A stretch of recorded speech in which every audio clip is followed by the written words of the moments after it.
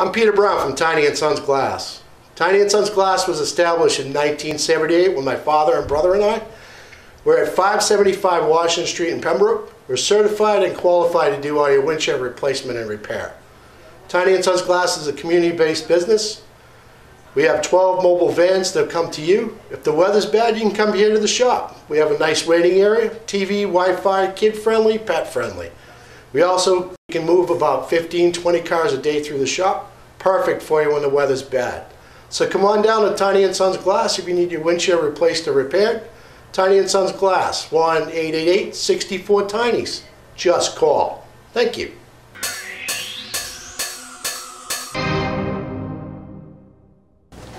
Hey, ladies and gentlemen, welcome to the Pembroke Board of Selectmen meeting, Monday, May 14th, 2018.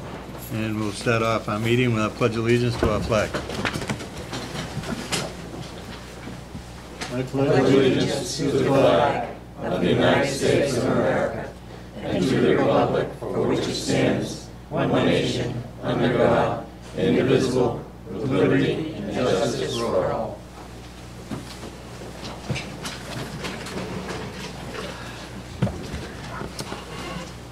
Let's see, first thing on the agenda tonight would be a reorganization of the Board of Selectmen. And do we have any motions from any of the Mr. Chairman, I would move that the chairman's position be filled by Matthew Furlong. Second. Second. Any questions or comments? Hearing none. Vote by roll call. Yes. Yeah. Yes. Martha? Yes. Yes. Yes. And yes. So, new chairman. So we can take right over and do the rest of it if you'd like. All right, thank you.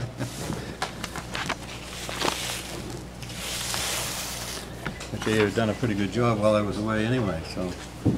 He was just practicing. He was just practicing. Just change the names.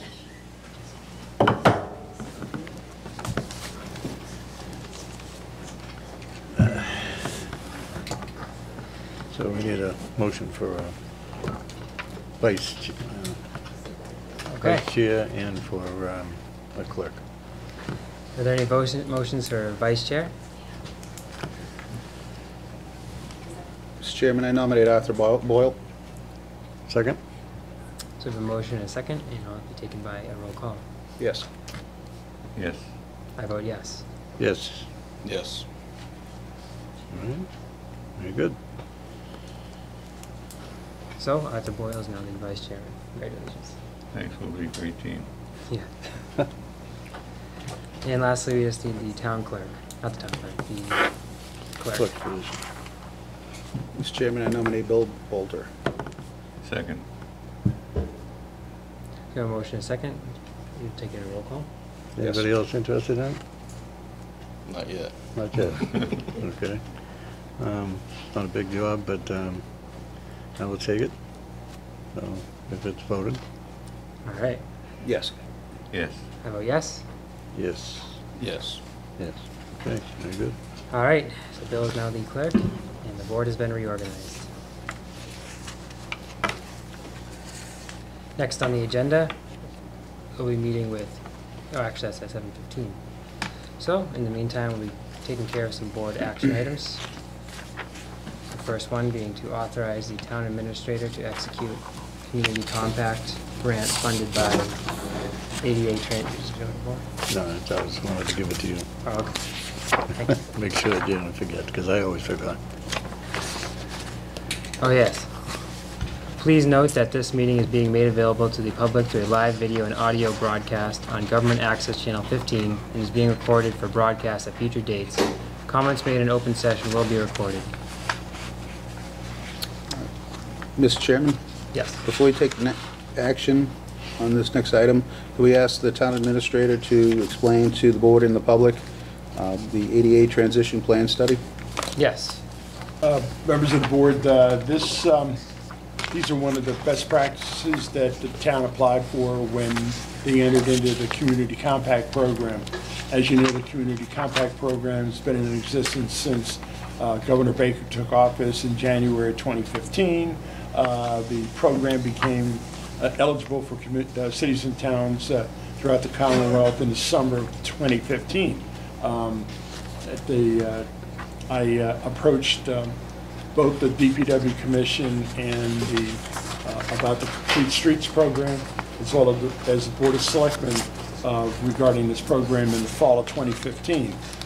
There's some correspondence that's there between the DPW director and myself regarding the comments made by the DPW commissioners on the Complete Streets program. And then, of course, I had discussions with the Board of Selectmen in late 2015, early 2016 regarding that. The board had some concerns, and so that was put on the back burner at the time. And then as the year went on, then we were able to get involved in the program again. And the two best practices that we got funded for were the 5-year long-range budget forecasting that was presented to the selectmen a couple of weeks ago by UMass Boston. And the other best practice that we got funded for was for an ADA transition plan, which allowed the town to apply for ADA projects to benefit the community and all of our town-owned facilities, as well as recreational areas. So based on requests for proposals that I sent out to various engineering firms, I'm requesting that the board approve the town administrator to sign an ADA transition plan contract with Weston and Sampson. So could I ask also, we need this the study to be done in order to apply for state grants related to handicap access? That's correct. And that, this study hasn't been, I thought, too? Nope. They haven't started yet? No. Oh, okay. And the fee that I see, the fee here, that's coming out of the town before we were able to afford to get these other grants for the ADA compliant. Well, let's backtrack. You Okay. need to have the plan in place in order to apply for construction grants to help with ADA compliance on town-owned facilities. This is being funded by the Community Compact Program. Right. And so we've already received the money. The money was wired to the town, and we go from there. Thank you. And it already has started. That's what I thought, that we received some money for that already. So, Good. and this is not just one particular place. This is townwide. Yeah. So, Mr. Chairman, if you'll accept a motion, I move to authorize the town administrator to execute Community Compact grant-funded ADA transition plan study with Weston and Sampson. Second. All right, so we have a motion and a second. All those in favor? Aye. Aye. Aye. I vote aye as well. Any opposed? Hearing none, passes unanimously. Mr. Chairman, Yes. we were remiss after the opening to welcome our new selectman, John Brown. So, John, congratulations on your win, and we all look forward to working with you. If you'd like to say Appreciate it. something, That is true. now would be the time. Okay, if I can actually do a statement, that'd be wonderful. Sure. Okay, with the chairman's permission. Yeah.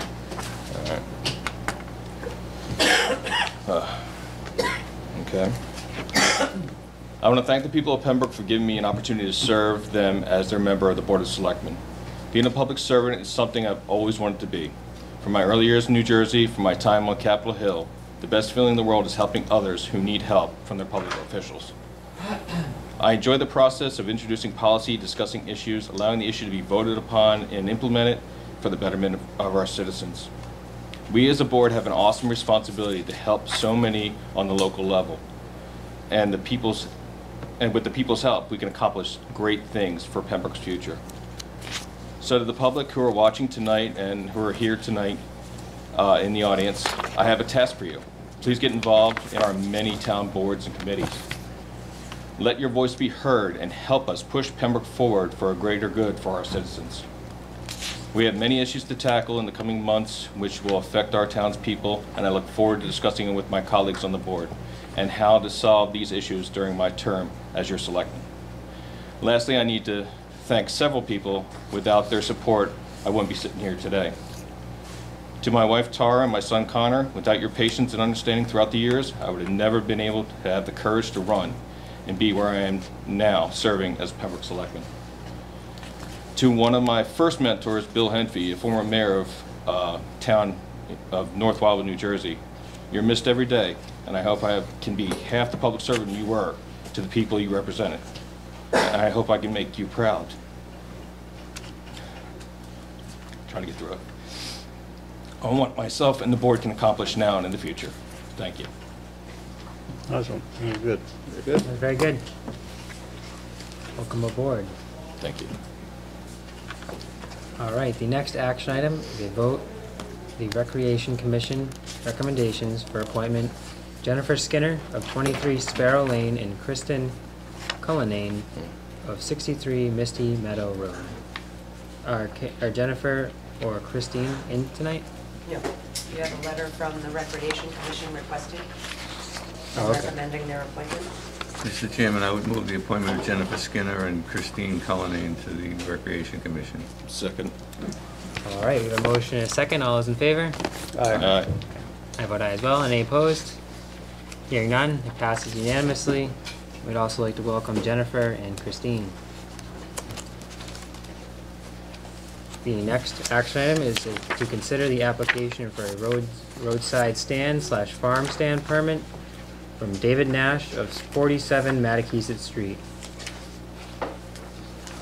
Mr. Chairman, I would move granting the application for the roadside farm stand. Mr. Nash has been there for many years and is a fixture on Mattakesett Street. Second. All right, we have a motion and a second. All those in favor? Aye. Yeah. Aye. I vote aye as well. Any opposed? Hearing none, this passes unanimously.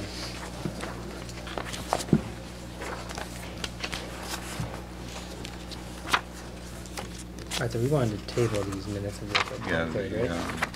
yeah, if you want, I'll make a motion that we table the minutes of April 23rd, 2018, because they are incomplete at this time. Second. All right, we have a motion and a second to table the minutes of April 23rd. All those in favor? Aye. Any opposed? I vote aye. I abstain, because I wasn't here. Okay. So we have 4 in favor and 1 abstention.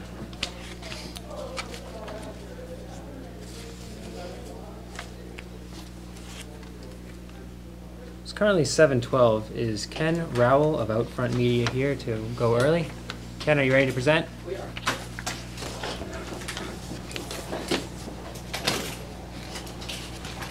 Welcome.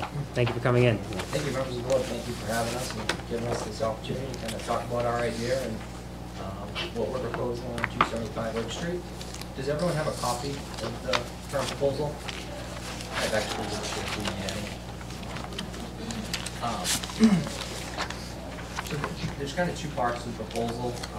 There's the outline about the economic contribution and all the benefits to the community, and then the second phase, which is the outfront, is kind of more. If we could just skip to that section, then we'll go back to kind of the written proposal that we have. It's easier to follow that way. Does everyone know what we're proposing? I think it'd be beneficial to the public watching at home for a description for this. Definitely. On 275 Oak Street, we're proposing a digital billboard, 14 feet by 48 feet wide, 70 feet tall. In our proposal, we've outlined a community benefits proposal in it where the town would not only benefit from economic contribution from us, but as well as advertising on the billboard to community messaging, outreach, youth programs, nonprofit programs. And we guarantee the town a 15 hours minimum a month to utilize that space and however they needed to. The financial contribution would be kind of set up in 2 different ways. It would be normal real estate taxes, and then minus that amount, we would have a total contribution of $32,000 a year annually for 20 annual payments. So it's kind of the economics basics of it. And then I can go through real quick kind of what we've done in other towns, how it's worked, how it's benefited the community, how it supports local business, and really how it's driven commerce to some of the smaller businesses a little bit further off Route 3 and how it could benefit them. As you may have heard, there's another proposal out there in the town of Marshfield to develop 2 other structures that would space out the development of a Pembroke structure. there's a small parcel of land that actually extends across Route 3. That is Marshfield land that would space out any development of a billboard or benefit to the town of Pembroke. So Marshfield would, in essence, build a billboard on the Pembroke side of the highway and reap all the benefits. We're trying to move as quickly as we can. We have a ZBA hearing next week. So we figured this is a good way to get out the message, kind of what we're outlining, and just basically show everyone, because it's been a very slow process. So. Kind of talking about the regulations. There can only be one billboard for every 1,000 feet alongside one side of the highway. That being said, zoning, industrial zoning comes into play, residential mixed use, so we've identified 275 as one of the ideal locations where this would be a one and done program. It would be one billboard, no one else would develop on the side of Pembroke, given whether it's zoning, residential, or anything like that. Billboards are heavily state regulated, so there's a lot of conditions before we even build them. We have to be in compliance on the state level. One of them is the changing of displays. The display has to be up and static for a minimum of 10 seconds. And when it goes to transition, it has to be an instant transition. It can't be bright, flashing lights. It's not like a screensaver. It doesn't fade off. It's instantaneous. The billboard has to be, does not display illumination, movement, or appears to change in intensity during the static display period. Basically, again, it's just strictly static. The billboard automatically adjusts during the day for ambient light. It can never be 0.3 foot candles above ambient light. So during the middle of the day, that's when it's brightest. At night, it's conditioning down itself, and this is all state regulated. So we're not turning it up at night. It's actually the exact opposite. We're powering it way down to almost 5% of its usage. The permit holder, in this case, would be us. We have to designate a minimum of 15 hours of advertisement and messaging to Mass DOT, and that's heavily regulated. It's not we're putting the messaging up at midnight and we're running it from midnight to 2 o'clock in the morning. That's 15 hours evenly dispersed throughout the day. 15 hours a month, but we just divide that up in 10-second increments throughout the day evenly. And we're actually audited on that every month by the state. That's a condition of our permit. If we're not compliant, we actually lose our permit with the state. So it's a pretty strict process. We can kind of skip over that. This is a chart that kind of explains how ambient light and foot candles are measured. Basically, it's lighting that you wouldn't see. It's not specially bright. It's something that you would see if you're driving down 53 or something like that. It's not aggressive lighting. Our billboards are actually targeted directly towards Route 3. As we go through, I'll show you some pictures where the billboard, you can't see it from driving up close. You'll see the structure itself, but you won't see the glow from it. You won't see the messaging moving on it. It's all directed either north or southbound. If you switch to this local benefits page, we've kind of, is everyone familiar with the Hanover digital billboard? We have one at the Hanover Mall. What we've done with the town of Hanover and some other neighboring towns to be a good partner, we put up a lot of local businesses up on that billboard during dead time that have benefited from that billboard. The Noel Clipper, we put him up for a weekend and he saw an exponential spike in it. This is someone that wouldn't normally be able to utilize that type of platform, be it a cost or whatnot, but we try to help the local businesses drive people from the highways to downtown Pembroke, to some of the smaller businesses that just don't have the budget to advertise. So in doing that, there's always unsold space, and we try to help them out through that program. Again, it's frequency. People are driving by the billboard, it's repetition, they're seeing the message. You drive by 3 or 4 times and you realize, oh, you know what, I need a haircut, it's there. It's someone that they probably didn't think that they had a business right on the highway. Lost that.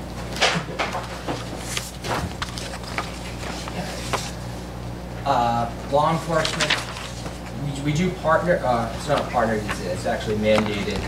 We have to be compliant with Amber Alerts. So if there is an Amber Alert in the area, the FBI actually does take over the billboard for a period of time, whether they, depending on how long that Amber Alert would last. If it lasts 24 hours, it's taken over for the full 24 hours. If it's a week, the time decreases as it goes on, but it's usually the majority of the billboard. And this is all federally regulated. They just have complete access to the board. So it's a great device in that aspect. There's been 57 cases directly tied to information being communicated across the billboard. More recently, everyone can remember the October 1 Las Vegas shooting. The FBI utilized the billboards there, and we partnered with them and other outdoor companies. And there was over 4,000 tips called in within the first 24 hours to help identify a Las Vegas shooter. So people do see it, it's there. Again, it's just a repetition reinforcement of it. 2015, over 84 billboards were utilized in helping to identify baby doe. So that's kind of how law enforcement utilizes it. The Mass DOT, the messaging, it's always consistent. It's always going to say Mass DOT. This is separate than the hours that we give to the town. This would just be the state time. And again, it's part of our requirements as permit holders. We need to be compliant with that. This is a great page. This really outlines the benefits to the community and what we've done and some of the success stories. This is the Hanover billboard. The Hanover basketball team won the state championship. I think within 12 hours we had a congratulations where they could see it when they were coming home on the board. Kate McCarthy's run, everyone knows that sad story. We try to partner with nonprofits to get the message out to help support events like that. Janie Crocker, this is a great story. This is up in Peabody. It was a young girl who entered a contest to get a school cafeteria makeover, and basically we put her up on the billboards. She ended up winning the contest. We helped drive votes to the site for her to win. She not only won a prize for herself, but she also won a $150,000 cafeteria school makeover. So it's great for getting the message out on stuff like that. And it kind of reinforces the fact that people are seeing it, people do like it. And then there's just other stuff, town messaging, recycling. It's another way to get it out. Town meetings, you could advertise upcoming meetings if you need, a big turnout. So it's got a lot of dual purposes for the town. We started after we kind of got sideswiped with the Marshall bill. We didn't know Marshall were proposing it. They kind of came in. So what we did when we found that out, we wanted to be very clear with our message. We wanted everyone to know what we were proposing. It was black and white. We wanted to show everyone that we had a plan. This is what we were doing. We sent a petition out last week. It's still very early stages. We have 100 signatures of all Pembroke residents, just showing a map of just where everyone is kind of across the town, showing that it's not just the people away from the billboard, it's everyone. We have some people on Oak Street up there. We've actually taken the time to met with all the abutters. We've talked to them about any concerns they might have, how they may feel. They've all been great. Hopefully we'll have them speaking on our behalf at our ZBA hearing next week. This is just a picture of the site of where we're proposing the billboard. As you can see, it's industrial zoned area. It's adjacent to the highway. It's non-intrusive. It's set pretty far back from Oak Street itself. We're over 2,000 feet from the nearest residential complex, the apartment buildings. In the residential zoning, we're about 1,000 feet away from that. So if you were to pick any place on the map, this is the ideal place to do something like this. And it just fits in the harmony of the street. And that's a real accelerated version of kind of what we're proposing. And then if you flip to the front, we actually have gone and outlined kind of what we're proposing from the town, to the town. Talked a little bit about the project history, kind of some of the hardships at the site, and why we think this is a good utilization of the property. And then we obviously just talked about, we reached out to the abutters, they're on board with us, and now our steps are go to the DBA. Yes, that's kind of where we're at. So I don't know if we have any questions or. Well, thank you for coming in with this presentation. It certainly looks like a good proposal for the town. Does anybody have any questions? Dan? So we heard this presentation a couple of weeks ago at the Capital Fund Study Committee. We were asked by the petitioner to come to the committee. I mentioned to them that that might not be the best purview to hear it, but we did have interested members of the community on the committee, so it wasn't a waste of time. It was well received by that committee and myself, because I think this sign has the potential to bring in revenue for the town without being a detriment to the neighborhood. So for the board and the public's knowledge, the reason they're at the ZBA is lit signs are specifically excluded by bylaw, by zoning bylaw in town. So they applied for a permit and the building inspector rightly denied it. And the next step is to go to the ZBA to ask for relief, and that's where they are now. And the ZBA meeting is next week, is it? Next week, yes. So the ZBA meeting will be next week. They will hear the evidence, make a determination. I think that when we're done with our questions here, if this board is for this project, then we as a board can write a letter to the ZBA encouraging them to consider relief from the zoning bylaw. It's their decision. They're the board that makes that decision, but a favorable nod from the selectmen could be helpful if we feel that way. No? I think it's a great idea myself, and there's a couple different reasons for it, and one that he brought up was that Marshfield does own a piece of land over on the Pembroke side, and quite some time ago they petitioned to put a tower up, and Pembroke denied it, so it went across the highway, and now Marshfield is reaping all the benefits of the antennas and all that, and it's still being seen by the same people that didn't want it up there because they didn't want to see a tower being put up there. But before Marshfield acts and puts a sign up on the Pembroke side, and they end up benefiting by it instead of us, I think it would be a good idea to do that, and I would be very supportive of it. Besides the $32,000 a year that's supposed to go to the town, since you've done it in other towns such as Hanover, what kind of taxes are they benefiting from this sign? So Hanover was developed, digital billboards, really, they started to roll out in 2012, 2013. State regulations were written in 2013. Hanover was on the early side of it. They already had a billboard existing, and they technically already had a digital billboard. It was just more of just enlarging that structure. They don't have a community benefits program. We try to be a good partner and put them up on the board whenever they've requested, but there's no actual financial component for them. They're just regular taxes, part of the mall, and whatever the billboard structure added to it. Okay. Then what kind of benefit is it for your company? I mean, you're putting it up, which is great, going to help the town out to advertise, but what does your company benefit out of putting this up for us? Oh, well, so we're going to give the town, the state, advertising. We're obviously going to sell advertising space on the other remaining flips.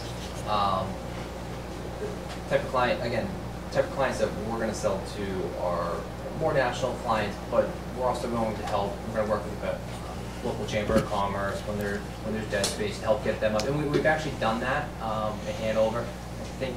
Well, the Pembroke Chamber of Commerce, we've been putting them up on the Hanover billboard. I think we put 6 or 7 businesses up there, and we've gotten great feedback. And again, that's what the device is for. It's not only a revenue generation, it's there to help the community and just drive traffic to these businesses that might just get skipped over. You know, if there's traffic on Route 3 heading down to the Cape, it's a great opportunity to get off, get something to eat, go shopping in a store, but people might not necessarily know that was there. Last one, sorry. Yeah. Good luck, question. And when this structure, if it is approved and put up, how long does it take for these structures to go up? So the actual, so it's kind of the process would be this. If the town, if we were to get relief and we receive a municipal permit, we petition the state to go to a state public hearing. State usually, it's about 60 days to 90 days to get the hearing date. And then they're anywhere from 30 to 60 days if everything goes well. To actually build the structure after we have the state permit is about 2 weeks. So the actual physical construction period is pretty quick. It's more the permitting process and just kind of getting through receiving all the municipal sign-offs. Well, thank you for answering those questions. Arthur? Yeah, the land that Marshfield owns is Maryland Street, I think. It comes across the highway. Why do they not need some kind of zoning relief? They do, but they're actually not going through it in that avenue. They're actually trying to change the bylaws themselves. We try to handle it a little bit differently. We want to be a good partner. We want to be a good neighbor. We're going to be here for a very long time. We want to get the temperature of the community. We don't want to just rush in and change your bylaws. We want to go through the proper avenues. We want to go from the ZBA. We want to hear from the public on how to do this correctly. If you go in and just change the bylaws, then people are all of a sudden stuck with this device, and they may not want it. They chose a different path. We're also a little bit further ahead of them as far as like what we're doing. So the only way they could kind of pass this is to go and change the bylaws. So I'm assuming that's the avenue that they chose because of that. Ed, do you know something about that? Yeah, I do. Yeah, Marshfield, town meeting in Marshfield passed an amendment to their zoning bylaw that allows billboards in that industrial zone. And that industrial zone is the one that creeps over onto the west side of Route 3. It's a very small sliver of land, but that was adopted by Marshfield town meeting at their most recent annual town meeting. Obviously, that's going to need to go through the AG's office and all that. So that's the Marshfield situation at this particular time. Now, the reason you folks are in front of the ZBA is that you're going to need a variance from the ZBA on a non-accessory sign. Exactly. Right, and a non-accessory sign is a sign that is not dealing with the business on the property that it is located.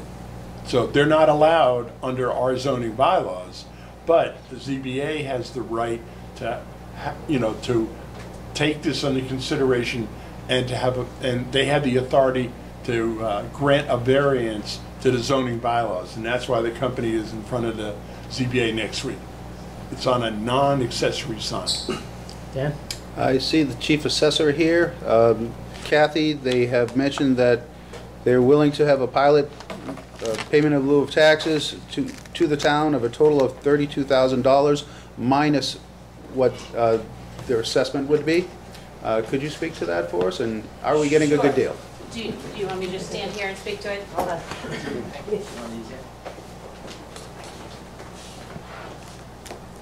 Yes, so good evening.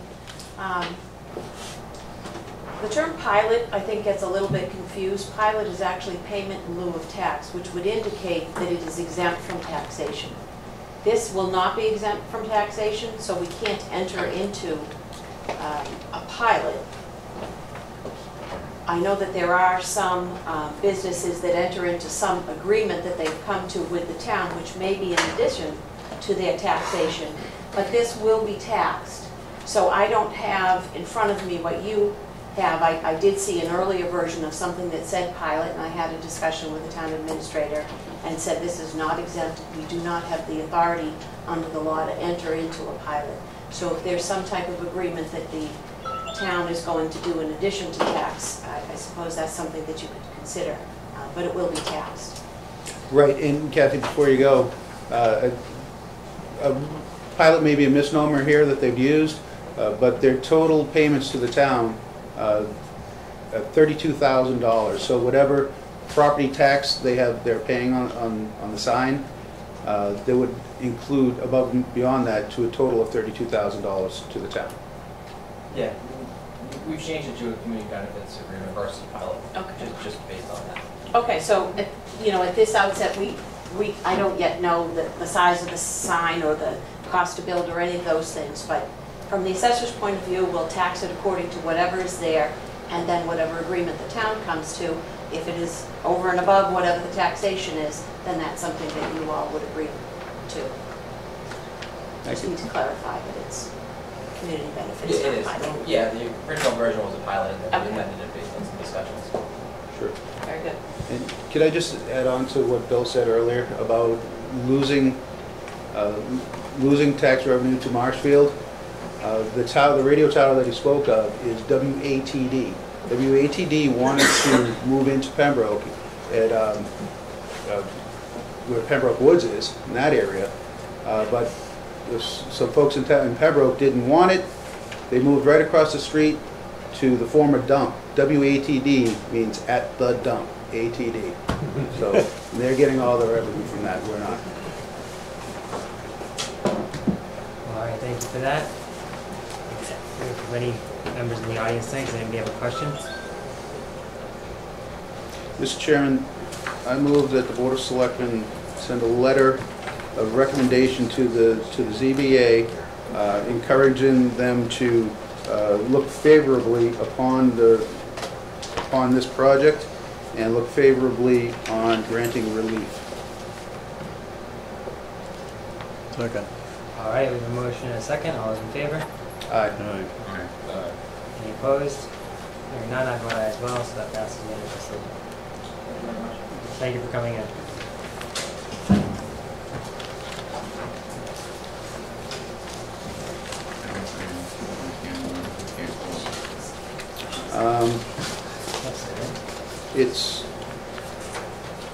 It's possible, it is possible, but to set a precedent, but this sign location is heavily regulated by the state with their zoning setbacks. So it's at a unique spot in town. So these signs are not able to be located. You probably referring to the one on 53, which we had some issues with. So this sign under the state regulations they will not mushroom in town. I don't foresee that, if that was the fear. Yeah, Mr. Rawl mentioned that it's 1,000 feet between signs. Is that accurate, or am I missing something? It's 1,000 feet between signs, but there's a lot of other things that come in. It's zoning. The industrial zoning, that's a real component. There's not a lot of other areas. I think there's 3 or 4 properties in that area that are actually zoned industrial. So it's just the nature of it. 53 would be really tough. You have residential, you have mixed business. Even if the town would grant a permit, it may not pass its state inspections, it may not hit the harmony. So I don't think anyone would try to develop it there. In the cost of the sign, wouldn't support the potential revenue at those locations. It just doesn't make sense. Thank you. All right, moving on to old business. Does anybody have anything under old business tonight? I do have one thing. Ed, have you been able to look into banning electronic trucks? We were looking at that, and we're trying to find something in this state that would allow us to do that very thing right now. So we still have that in mind. All right, thank you. Moving on to the town administrator's report. One quick thing, I want to report from Mike Galletti that we did not have a lot of traffic at the recycling center this past Sunday. Not this Sunday, but the Sunday before, because they were closed on Mother's Day. So we're going to be open the next 2 Sundays on the 22nd and the 20th and the 27th. And so Sabrina and I were talking about that earlier, and we'll definitely have it as a high priority on our website and also on our Facebook page. So we just want to let everybody know that the recycling center is going to be open on Sundays through the month of May. So we have 2 more Sundays to be open. It's getting a lot of traffic on Saturday. Just want everybody to know that that we decided to make it have it open on 3 of the 4 Sundays in May. Is this going to be for hazardous materials also? No. No, we already had our hazardous material day, and we'll have another one scheduled for the fall. Very good. Moving on to ask the selectmen. Does anybody have anything into that tonight? Dan? First, Mr. Chairman, I just want to make sure that the folks in town recall that Lou Stone, who just finished his term here as selectman, is the one that implemented Ask the Selectmen.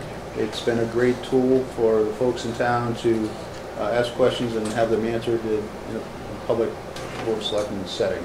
So I just wanted to make sure we all remembered Lou for one of the many good things that he's done for this town. Thank you for that. He was a great selectman, and he was, really good, hard worker. I mean, as far as selectmen go, the guy was always doing something. Every day you saw him, he was out there doing something, pounding the streets, and really knew his stuff before he came to his meetings, and in the background and searched for things. So he's going to be greatly missed by me. Yeah, we owe him most of the truck restricted streets. That he did a great job in getting the neighborhoods back to being neighborhoods again.